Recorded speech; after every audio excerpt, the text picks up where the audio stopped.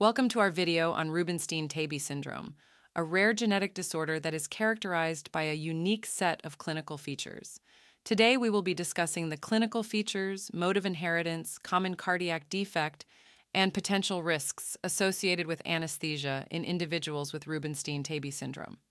Individuals with Rubinstein-Taybi syndrome may present with broad thumbs and great toes, a prominent nasal septum, beaked nose, microcephaly, large nails, long eyelashes, and spinal cord tethering. Growth and mental retardation are also common features of this syndrome. Rubinstein-Taybi syndrome is typically inherited in an autosomal dominant manner, with most cases being caused by a microdeletion on chromosome 16q. The most common cardiac defect in individuals with Rubinstein-Taybi syndrome is a ventricular septal defect, VSD, which can impact heart function and require medical management.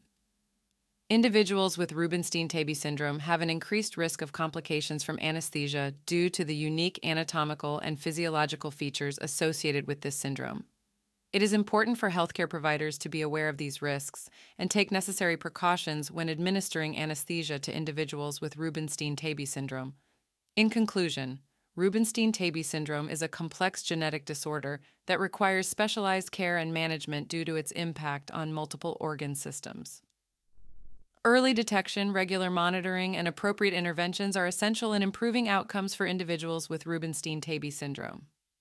Thank you for watching our video on this important topic. Don't forget to like, share, and subscribe to my YouTube channel MedEd Essentials for more informative videos on genetic disorders. Stay tuned for our next video.